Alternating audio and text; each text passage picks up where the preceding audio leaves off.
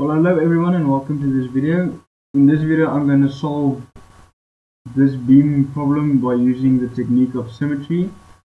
In one of my previous videos I solved this with the usual stiffness method by considering two elements, and I'm going to show you how you can shorten this problem by just looking or just using the symmetry technique. The file I've opened is the beam template that arrived, which just computes the element matrix for me, and in the other tab of the document I have done the usual stiffness method approach for this problem. So firstly, I have uploaded a video describing the symmetry theory and when you can use symmetry and when not, and what you should do in your symmetry plane and so forth. Okay, so let's get started. Firstly, you'll be able to see where the symmetry is in this problem. If I can draw a straight line, we can try.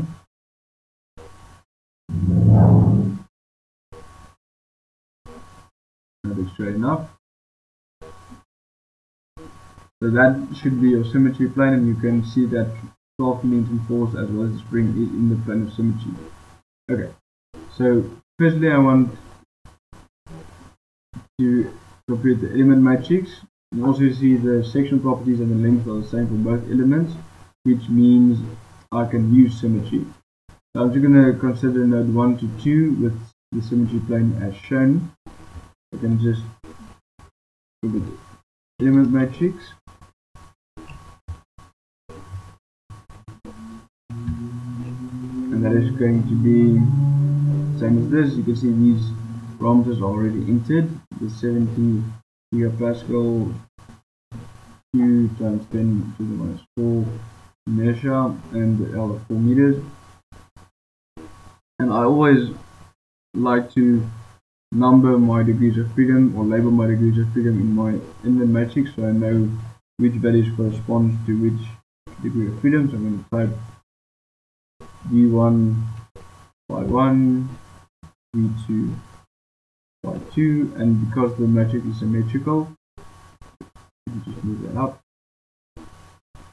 copy, firstly give it a green color, copy, paste the transpose. Now I have it labeled, and this matrix is just going to be copied, paste there, paste values. Now I have my element matrix for that element I'm considering. Next I want to assemble my global matrix. Now this can be done manually because it's a small matrix, but I like to stay consistent using my technique for assembling the global stiffness matrix. You are welcome to do this by hand if you want to, but yeah, it's your personal preference. So I would like to label my unknown degrees of freedom first, and the only unknown degree of freedom in the symmetry problem is going to be the vertical displacement at node 2 as well as my rotation at node 1. That should be correct. Yes. My rotation at node 1 is unknown as well as my vertical displacement. The rotation at node 2 is fixed due to the plane of symmetry. That should be clear to you. If not, see my explanation in my video about the theory of the symmetry technique. But yeah, basically how it works is when you take a plane of symmetry, you add displacement perpendicular to it must be 0 as well as the rotation around that plane, which means the rotation at node 2 must be 0. So our unknown rotations or unknown displacements will be V2 and phi1, and our known displacements is V1 and phi2. Color it in, copy, paste the transpose of that, and again do the equals if error method, VLOOKUP that value that array column index match the value array that type is 0 false, and that's my VLOOKUP, and if it's an error it should be 0. I'm going quite fast through this statement, but you should be able to understand how it works.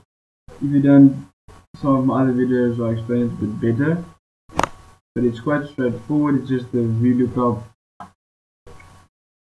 for the degree of freedom or the label on the right, and the match function to determine the column index of the top label. But yeah, this is also explained in one of my previous videos, and you'll see that will always stay in column D. So put $sign there, always row 46, $, and that array must be fixed. Press F4, 4, 4, 4, and now that's completed for that part of my matrix. And then drag that out,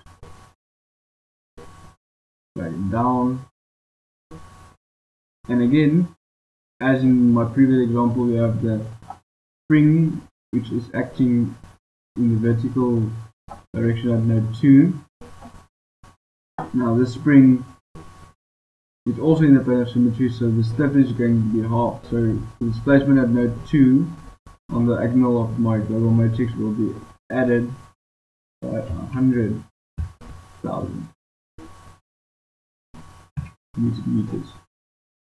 Okay, so now moving on, as in my previous video or all my other examples, the general equation is my force vector equal to my stiffness matrix times my displacement vector. And to put that in matrix form, I'll type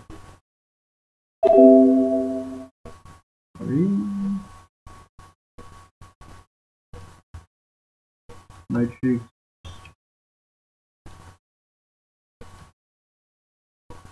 equation, and that is going to be equal sign. I'm going to copy my global matrix from there, take in there, paste links, so I know it's coming from there. So I just paste picture. I don't want to paste picture. Paste links. That makes more sense. In this color my labels, so I know which is labels and which is values. Put my multiplication sign in. Okay, so now for my force vector. The only node I haven't applied force is at node 2, which has a vertical external loading of 12 kilonewtons. Because that loading is in the plane of symmetry, that loading will be divided by 2, so I'll have a down force of 6 kilonewtons working at node 2, which corresponds to the vertical displacement at node 2, so I'm going to put minus 6,000 kilonewtons, minus 6,000 newtons. And the minus is because it's in the downward direction, and in the derivation you will see positive is upwards. Okay. Then my rotation at 1, the applied loading there, you can see there's no moment, so I'm going to put 0. And in my vertical reaction at 1, or vertical displacement at 1, I'm going to have a reaction, so I'm going to put vertical reaction at node 1, and the rotation node 2 will be an internal moment at node 2. Because phi 2, the rotation at node 2 will correspond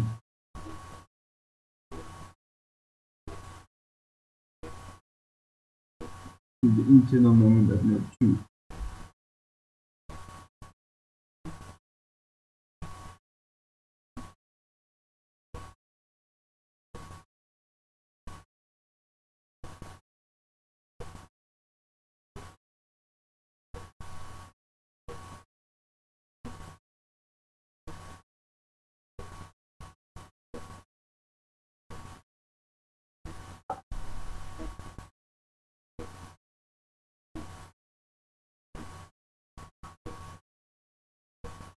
Okay, moving on.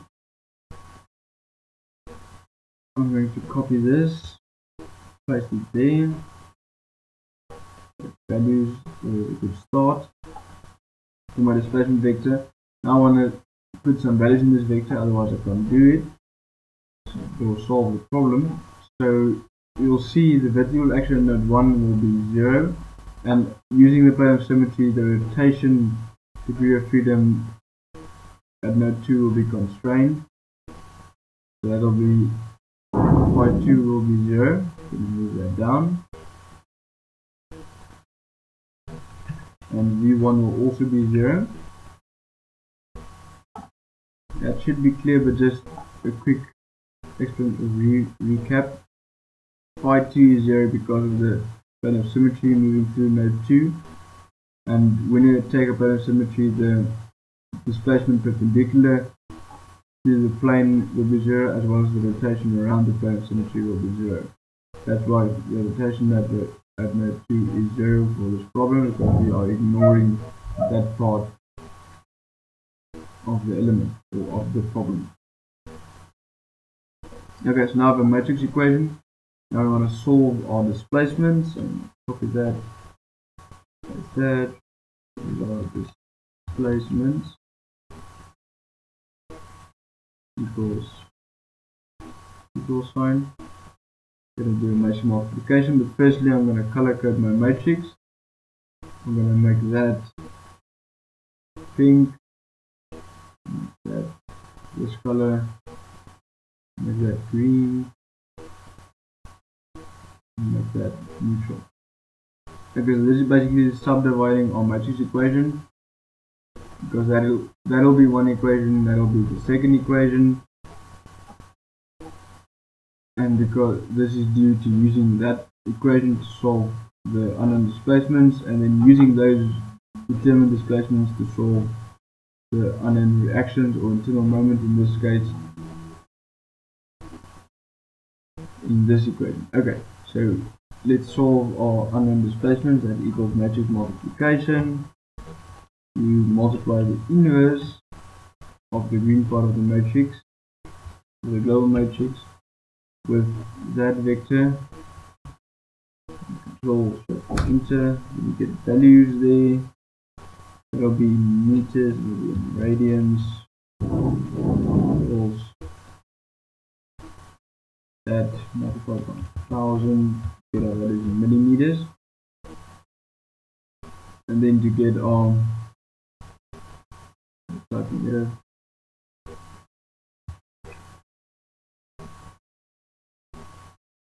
get our reactions or forces is a better answer. That is obtained by that the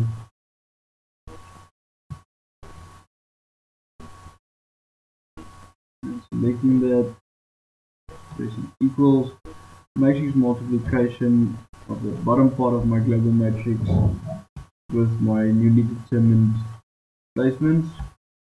Control shift enter, and we get reactions to the moment. So that vertical reaction, that one will be so much Newton, that will be Newton meters, equals divided by 1000.